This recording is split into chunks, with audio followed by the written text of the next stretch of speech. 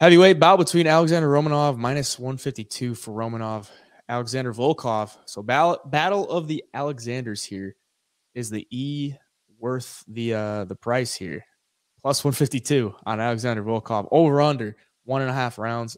Over set at minus 147. Under plus 147.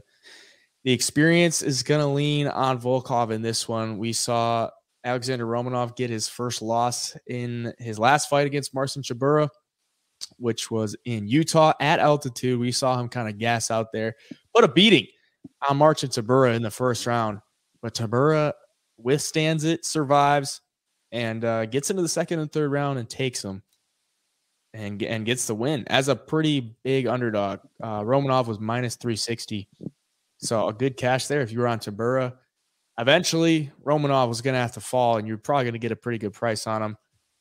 That was the play to do it. He comes in here still as a favorite against a very experienced guy in Volkov, who his takedown defense is going to be key in this fight. Obviously, Romanov wants to get it to the ground. Very strong wrestler. Great ground and pound and some pretty solid submissions. Probably going to be fishing for legs really early against the 6'7" Volkov. But Volkov's takedown defense, it looked really good against Marcin Tybura. He stuffed all of 16 takedowns that Tybura threw at him. But the one blemish that's really hard to get over is he gave up 14 takedowns to Curtis Blades back in 2020.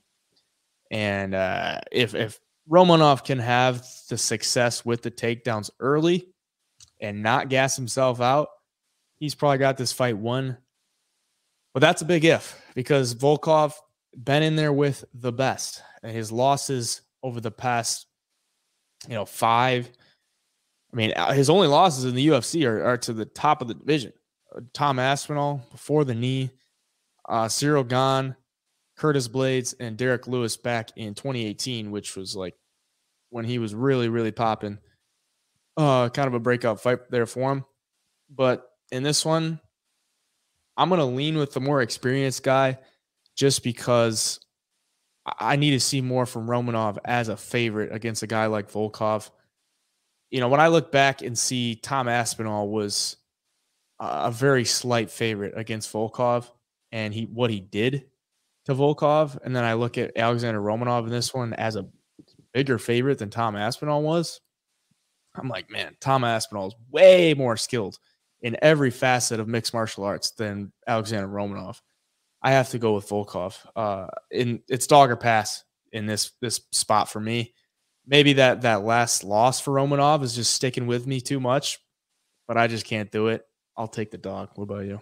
Yeah, no, I'm kind of thinking the same. And the more I think about it too, this fight seems like it's either Romanov by first round finish or Alexander Volkanovski on the money line.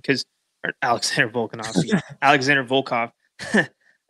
Because, first of all, the experience on Volkov's side, he's been in there with way better opponents.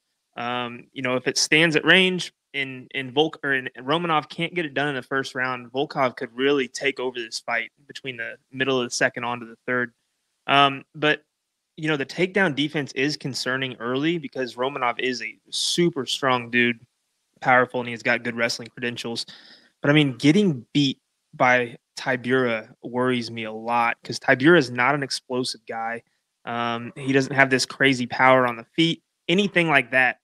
So yeah, man, I'm kind of with you. I like Volkov here.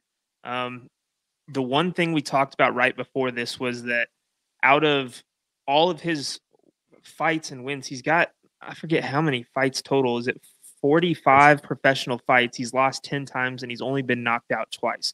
So it shows a little bit of durability. And one of those knockouts was to Derek Lewis, who knocks out a lot of people, and especially at the time. So, yeah, all signs here. Getting him at plus 152, I think that's a pretty good price for a guy who should make this fight pretty close and have a pretty good chance to win it as well. Yeah, the one thing that scares me is Volkov's been submitted 3 times. Romanov's got 10 submissions on his record. Right. One last thing I'll say on that.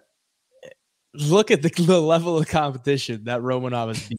Like in the UFC, it is the bottom of the barrel.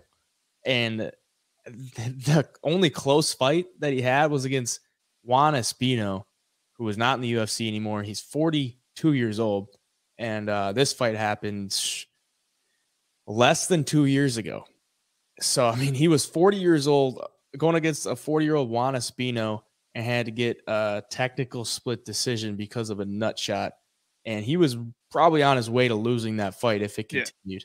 So, yeah, as a favorite, man, I just can't do it. I just can't do it.